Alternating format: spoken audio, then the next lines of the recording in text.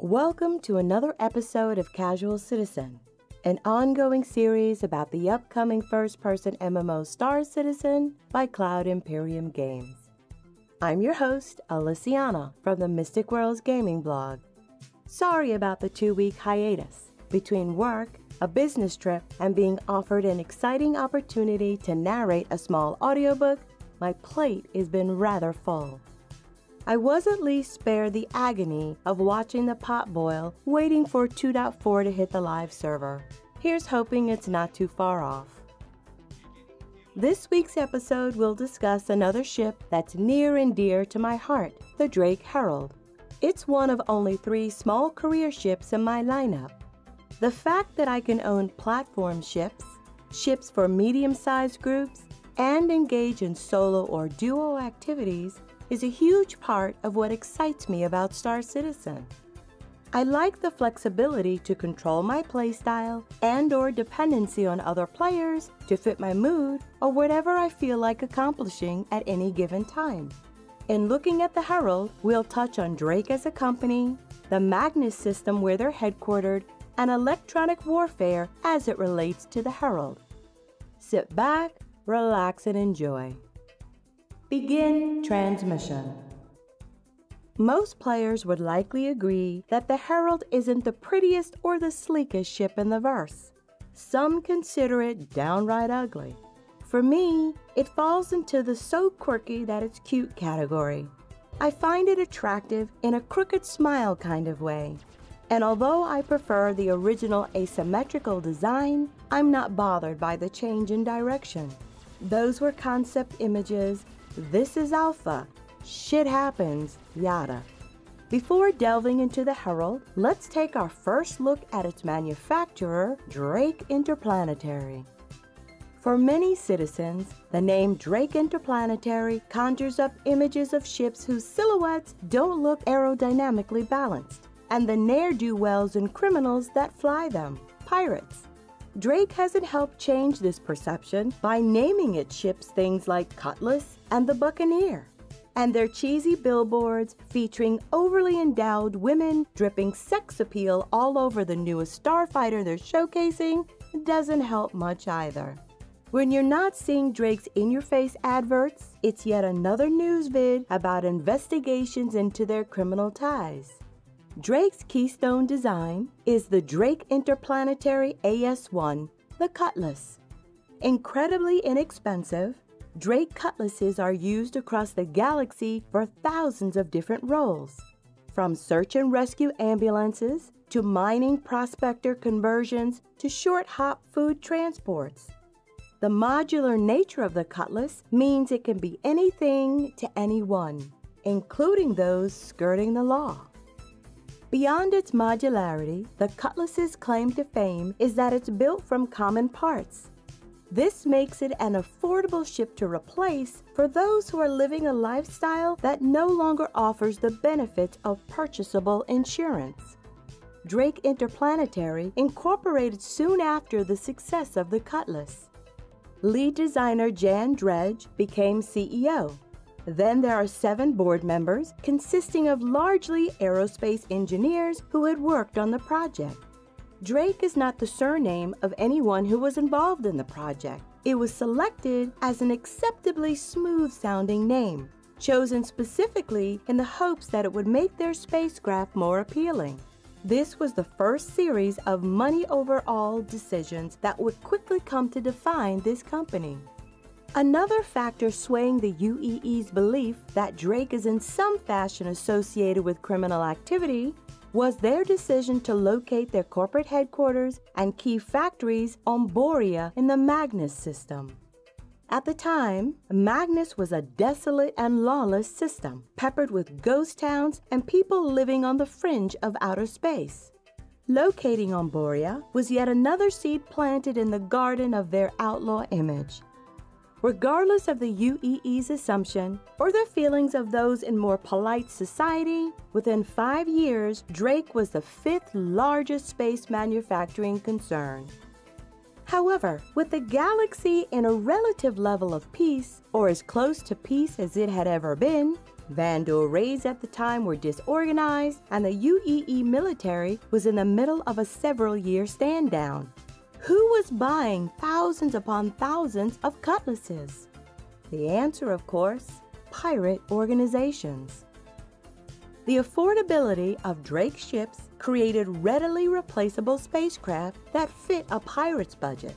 And thanks to its larger-than-average cargo hold, they could also transport pirate booty. Even to Drake, it eventually became clear, though not publicly acknowledged, that Drake had made a deal with the devil. But the money was too good to turn back.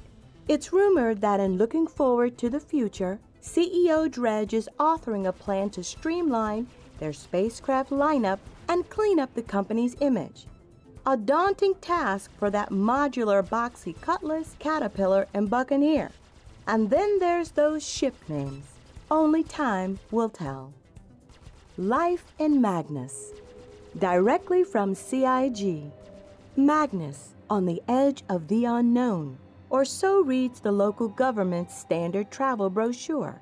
In truth, the phrase better describes Magnus a century ago. Recent decades have seen increasing settlement and overall civilization in a system that still considers itself the unofficial capital of the human frontier culture.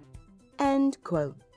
First discovered in 2499, Magnus was a small, entirely undistinguished system. 3 planets orbiting a Type K main sequence star. Dimmer than Earth's own sun, Magnus did not have the pull to generate a system of outer planets or an extensive network of jump point tie-ins. Surveys have located no protoplanets, gas pockets, or asteroid fields in the system's environment. The area surrounding Magnus is the deepest, most desolate space imaginable. A single world, Magnus II, was identified as ideal for terraforming. For a time, Borea, Magnus II, was a barren, desert world. The effects of terraforming had not yet completely transformed the planet, and a 10-year period of extreme solar flares hampered its transition to a temperate world. This increased the decay of UEE facilities and generally reduced overall interest in resettling Magnus. The result was an eerie, depopulated ghost world with declining structures full of refining and shipbuilding equipment considered too expensive to move elsewhere. During this period, the system's population declined to less than 3,000, most of whom had no legal right to their encampments. Let's take a step back for a moment to consider living on a planet whose entire population is 3,000 inhabitants. It has to feel something like living in a post-apocalyptic world, or being on a backwater planet in Firefly where Jane is worshipped as a deity. I think I'll pass, but Drake said, sure, sounds good to us. Drake's decision to locate their headquarters and primary factories on Borea eventually helped to revitalize the landscape. Vast tracts of empty warehouses and rusting construction yards have been modernized and returned to life. All's well that ends well, and good on Drake. But personally, I would have started job hunting when news came around about where the offices were going to be located. The Drake Interplanetary Herald. An overview. The original concept sale for the Herald was in November 2014. The Herald is a small armored ship designed to safely deliver information and you from one place to the next. Its speed will rival racers, but it won't have the same nimble handling. It has a powerful central engine to support advanced data encryption. It also sports data protection systems, redundant power subsystems, EMP shielding, and high-capacity broadcast arrays for data transmission. In a nutshell, it's spec'd to acquire rare data, encrypt or protect it, escape with said data, and/or transport it to your cohorts. As a fallback, it has a quick method to clear your drives of evidence in case you get caught in the act or hijacked. Ship configuration. The Herald is classified as an info runner. It's 23 meters in length and weighs approximately 18,000 kilograms. It supports 2 cruise stations and 0 cargo units. For hardpoint, it's configured with 3 size 1 gimbal mounts and a size 3 shield and 1 additional equipment mount. A bit of Drake-related fiction from RobertSpaceIndustries.com. Dispatch, a new threat to data security by Drake Interplanetary. Subject, Drake Herald data. Status urgent. Attention team, attached to this dispatch are the final specifications and 3D holo model of what you have worked all these long months to accomplish. Our Herald prototype will now enter the construction and testing phase, with a planned Q2 2945 rollout for the first sales units. On the surface, the Herald represents a significant advance in interstellar data transfer. But as we Drake team members know, its long-term implications for data interception, stream interruption, and even outright piracy are enormous. I'm proud of everything we've accomplished, and now I can't wait to see this baby fly. Signed, Beck Linz, Senior Spacecraft Designer, Drake Interplanetary. End quote. In that final paragraph, we can see that Drake's intention of cleaning up their act is only surface level, a little spit and shine on the old public image. Clearly, they understand and acknowledge the potential ramifications of their designs, but decide to move forward with introducing this type of technology into the market. A quick chat about electronic warfare. In August of 2015, CIG published a design document discussing their plans for implementing electronic warfare, often abbreviated to E-War. E-War mechanics played such a heavy role in EVE Online combat that I've been very interested in learning more about how it will play out in Star Citizen.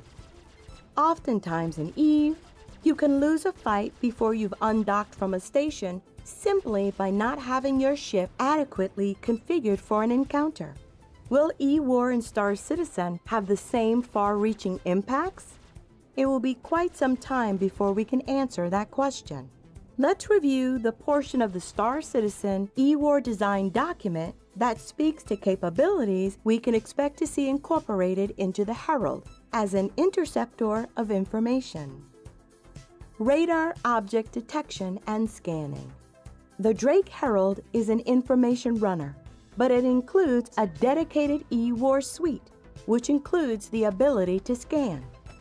Scanning is the tracking or gathering of information based off of 3 main signature outputs: infrared, electromagnetic, and cross-section. Every ship has a suite of default systems that give it basic operational functionality. Our radar systems use IR, EM, or radio waves to determine range, angle, and the velocity of objects. Standard operating mode for radar systems is omnidirectional. However, players with the right equipment can change the focus of their unit. Changing the focus increases the transmission power, but reduces the area in which the targets can be located. Scan and radar effectiveness are also impacted by the environment. For example, solar radiation from nearby stars can wreak havoc on your results. The goal is to introduce variance in performance between radar components and require choices from the player as to what type of information they value above others, as well as reduce the time of a scan and/or the risk of being detected. Players will have the ability to scan their surroundings either passively or actively. Passive. The player is letting information come to them versus actively searching for information. In essence, you're in listening mode. This emits a much smaller signature. Active. The player's ship is actively looking for information around the ship. This emits a much higher signature. In passive scanning, the range and the detection type is based off of the radar component that your ship has installed. Any potentially targetable objects within your ship's radar zone will show up as different context states, discussed in the detailed design doc. This feature will emit a signature when turned on. It will be up to the player to choose if they want scans to run consistently or enabled during certain times. Multi-cruise ships can assign this as a full-time task to a radar officer, allowing them to balance scanning systems with the ship's signature output. By switching to active scanning, you can acquire more specific information on a target, such as their type of armor, shields, weapons, etc. You can even attempt to reveal undetectable targets. This can be done with a focus set to either omni or fixed direction, with fixed direction requiring more skill to use but potentially producing a more detailed output. Active scanning will also increase a ship's signature since it requires additional power. To stay safe from hacking and electronic warfare attacks, pilots will need to outfit their ship and their flight suits with appropriate countermeasures. Electronic defenses require less specialized equipment than their offensive counterparts. And while this does favor defenders to an extent, they can still be met with multiple attacks and overwhelmed. This is just the tip of the iceberg for electronic warfare. Please read the full design document for more details, including the defensive mechanisms players will have at their disposal to minimize and/or negate the offensive effectiveness of e-war attacks. Tying it all together. Understanding that the Herald was designed to intercept data, a fancy way of saying stealing, we can imagine that as part of the gameplay. I think there will be opportunities to hijack information from ship systems, structures with data storage capabilities, and possibly even Mobi devices. If we also consider that it has a dedicated e-war suite, that introduces offensive combat mechanics. Acting as a scout, the Herald can gather information about primary targets and relay that data back to the fleet. It may be possible for it to disable certain subsystems. This inches us closer to the aspects of how e-war plays out in EVE Online. Exciting times, and sounds like very interesting gameplay mechanics for a small two-station ship. I cannot wait to try it out. I liked the idea of the Herald before we had the e-war design document. My primary decision for purchasing one was to have another two-station ship. Although I'll probably do a lot of this work solo since I enjoy that too, I'm hoping to introduce friends to Star Citizen who don't traditionally play MMOs but are interested in space. And it's another non-combat focused activity I can do with younger kids in the family. Show notes. I hope you've enjoyed this look into the Herald and Drake Interplanetary. Please check out the show notes on my blog for links to mentioned content such as the Herald ship page, Drake's write-up on RSI, and the Magnus Galactic Guide. If you found this episode useful and entertaining, please consider subscribing to my channel and giving the show a thumbs up. It would be greatly appreciated, and doing so helps the show's visibility, making it easier for others to find their way here. As ever, be kind and fly safe. This is Alyciana signing off until next time. End transmission.